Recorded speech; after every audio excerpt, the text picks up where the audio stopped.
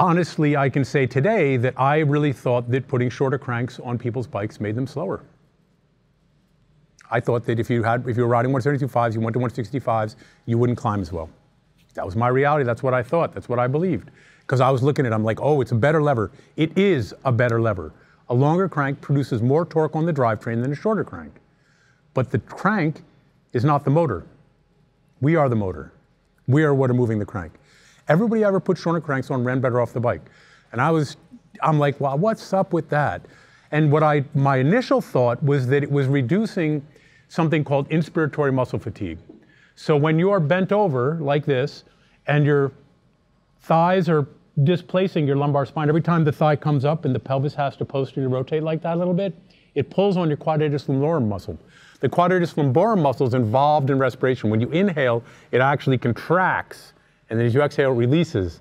And so my theory, which may or may not have some component why they run better, was that the tension that occurs as they come over the top of the pedal stroke, challenging that range of motion, posteriorly rotating that pelvis, was fatiguing these muscles and making it harder for them to run off the bike, okay?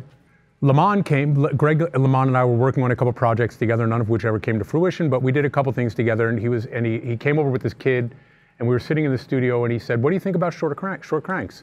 And I said, I think that if you like short cranks, I'd use them for triathletes, and my belief is that if you think short cranks are better, you will like short cranks, and if you think long cranks are better, you will like long cranks, because that's really what I did believe. I couldn't understand how people like, I don't know how Leonard Zinn could do it.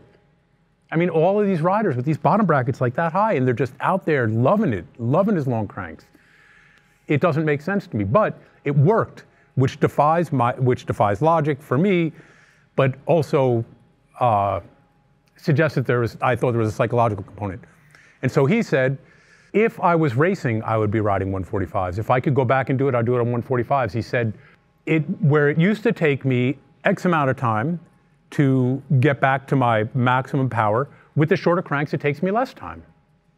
And I said, well, good for you, Greg, and I'm thinking in my head, he's just nuts. And then he said something that stuck with me. He said, well, would you rather do a deep or shallow squat? And all of a sudden, like my mind, I'm all about biomechanics. I'm always thinking about joint torque and joint moments. And all of a sudden it made sense to me. Of course, I would rather do a shallow squat. Why? Because we can produce more force. And when you look at professional cyclists who really don't make a big fuss about crank length, you'll notice that their backs look pretty bad. Good for them, not good for us, right? So if you look at my back, it's pretty flat, but their backs have this really kyphotic curve to it. That's an adaptive feature of professional cyclists who have spent a lot of time pedaling. Why? Because if my body is going to be able to create force, it knows that the joint shouldn't be so flexed, right? So if I ride like this joint's super flexed, not as much force. If I ride like this joint is less flexed. There's much more room here, more open hip.